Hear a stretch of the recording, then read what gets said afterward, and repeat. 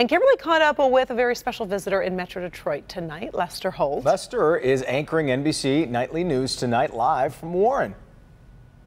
This is a place where jobs are a key factor. It's a place that has surprised America before, famously known for the Reagan Democrats. A lot of Obama folks went Trump this time. So we thought it was a good place to tap into the conversation, the manufacturing culture here, and really talk about what people's hopes and fears are. You can watch NBC Nightly News live from Macomb County tonight, beginning at 6:30.